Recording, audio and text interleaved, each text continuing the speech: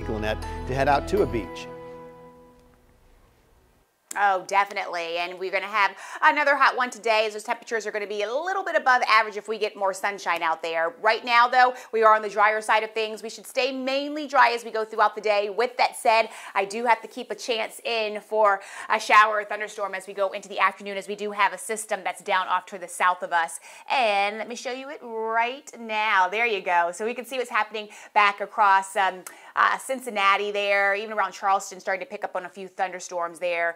Some spotty shower activity will be the name of the game as we go throughout the day. All courtesy of this system that continues just to linger to the south of us. And with that, we could get a couple of the showers in here. Nothing severe at all. And again, more isolated than anything as we go into the afternoon. And then we'll do all that over again as we head towards tomorrow. Temperature-wise this morning, not too bad out there. No complaints, I don't think, as we do have these temperatures in the 60s, upper 60s around Ellicott City, around Frederick, Manchester this morning. It's 76 in Severn this morning around Easton. And then we head over to the mountains. It's 61 degrees right now in Deep Creek. So temperature is not bad as we have most numbers above average this morning. The dew points, not bad either to start. So we're feeling like we were yesterday at this time, and as we go in through the afternoon, it's not going to be too bad either. We'll start to try to bump those numbers up a bit, though, as we head into the end of the weekend. So we are going to be talking about some hot conditions as we work our way, hot and humid, I should say, as we head into the 4th of July weekend.